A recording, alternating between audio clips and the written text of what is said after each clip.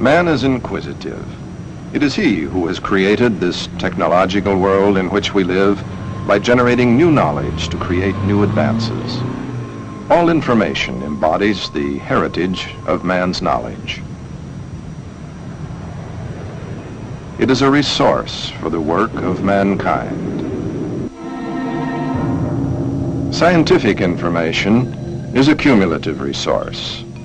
Knowledge builds on knowledge as new findings are reported. It is an international resource built painstakingly by scientists of all countries without regard to race, language, color, religion, or political persuasion. It is built internationally and is used internationally.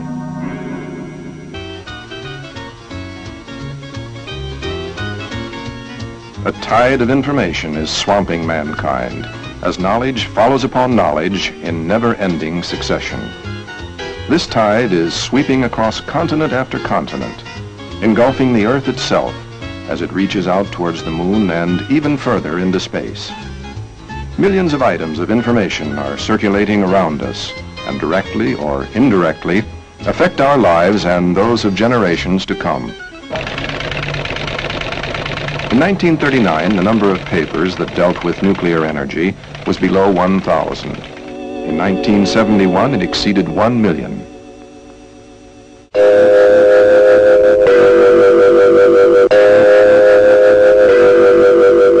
The International Atomic Energy Agency was established in 1957 and set up its headquarters in Vienna, Austria.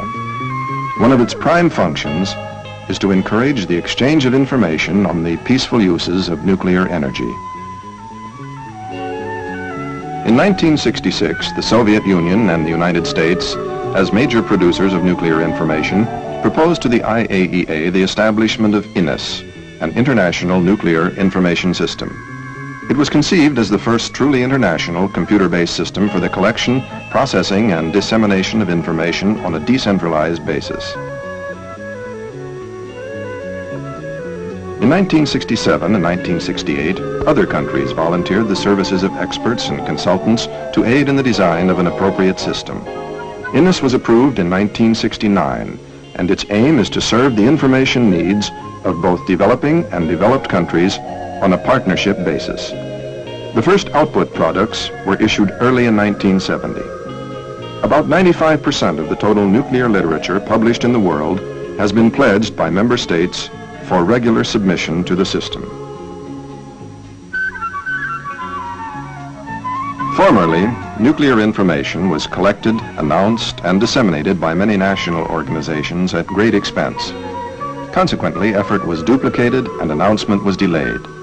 In contrast to this, INIS participants, who are usually national documentation centers, share in the costs of the system. Each national center collects, catalogs, abstracts, indexes, and submits to INIS the literature published only within its national boundaries. In return, each center receives from Vienna the totality of the world's nuclear literature references. 40 member states and 11 international organizations now regularly contribute input and benefit from the merged output, which will consist of some 80,000 items per year.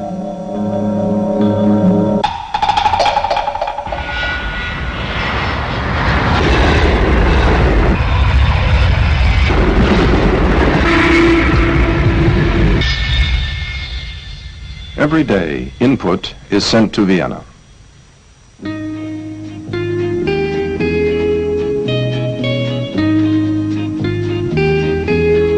The dispatcher in the INIS section receives contributions from INIS centers in all parts of the world. These contributions consist of standardized bibliographic descriptions and indexing in English of documents containing information within the scope of the system. The material is submitted in one of three forms, depending upon the individual member's capability. Most of the smaller countries input on standardized worksheets on which the bibliographic data and subject indexing is supplied in typewritten form.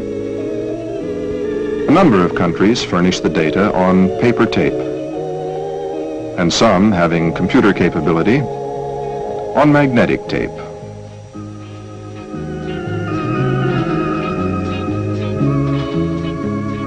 Such contributions are always accompanied by an abstract, a brief description of the contents of the document, which is later reduced to a microfiche. In addition, IAEA receives those documents that are not commercially available, so-called non-conventional literature such as reports, theses, and patents. These too are reduced to microfiche form. All input prepared for the system must be based on standards, rules, formats, and authorities. Accordingly, a series of pertinent documents was prepared which follow, wherever possible, internationally accepted conventions. They are revised regularly and augmented by programmed learning or self-teaching courses and a variety of training programs offered by the IAEA to participants in order to achieve maximum consistency, compatibility, and promptness of input. At the heart of the activity is a fast and efficient computer processing operation.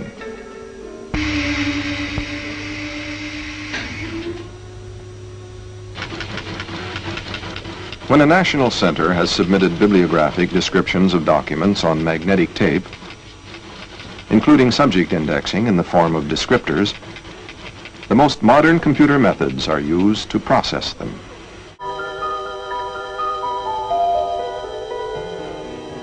Staff of the Descriptive Cataloging Unit maintain a close watch over the quality of cataloging performed by national centers and ensure maintenance of authorities such as corporate entries, journal titles, and report numbers. Staff of the Subject Control Unit likewise check the quality of coordinate indexing performed by the subject specialists who prepare INIS output at the various centers. The indexing language is derived from a controlled vocabulary called the INIS thesaurus, which is centrally maintained and updated in Vienna.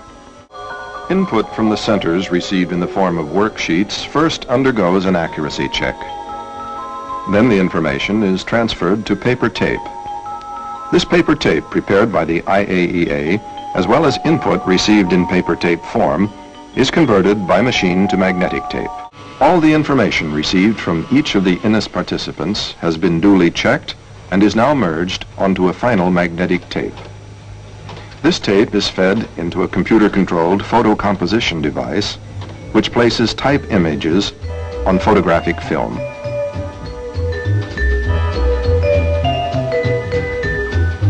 Subsequently, the film containing high-quality typography and suitable for reproduction by offset printing yields the major INIS output product called INIS Atom Index. This monthly publication, available to subscribers around the world, is a compact and powerful tool for information dissemination. It lists everything in the fields of peaceful nuclear research and applications that each member state of INIS has submitted. The magnetic tape of the printed issue of INIS Atom Index is made available free of charge for use by any member state having computer facilities. Both the printed product and magnetic tape offer scientists everywhere up-to-date information in their various specialities. Meanwhile, in the INIS Clearinghouse in Vienna, the non-conventional literature and the abstracts sent in by centers are filmed on high-quality standardized photographic film sheets called microfiche to reduce their bulk and save shelf storage and shipping costs. These microfiche are sent to subscribers all over the world and are received by them at the same time as the monthly issue of INIS Atom Index to give users a complete and timely information package. The individual scientist and engineer, wherever he may be, is now able to keep abreast of the new literature by regularly scanning INIS Atom Index to find pertinent references by broad subject classes, by personal author, by corporate entry,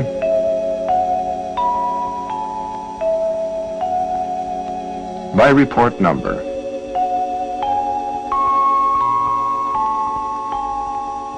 or by specific subjects.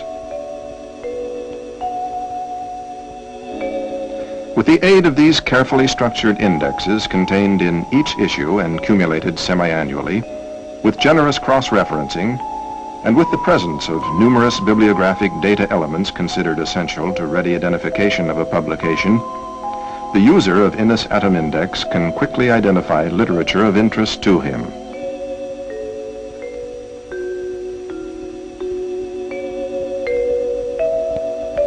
Having identified a reference of interest, the user can proceed to locate readily the corresponding abstract on microfiche made available by the INIS Clearinghouse, or proceed directly to the publication itself.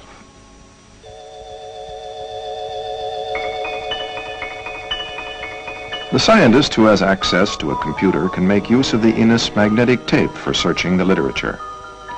He formulates his question by selecting a set of descriptors from the INIS thesaurus to match his subject interest. Given these descriptors, the computer promptly identifies those references in the INIS database that had the same descriptors assigned to them by the indexers. These references are printed out or displayed on a screen in the case of a direct access online system. Computer searches may also be made on any of the bibliographic data elements in the database, such as author, affiliation, title, etc. Finally, the user may proceed to examine the corresponding abstracts on microfiche to refine his search and even read the desired document itself in microfiche form if it is non-conventional literature. He can rely on this new system to cover for him all aspects of nuclear science and engineering.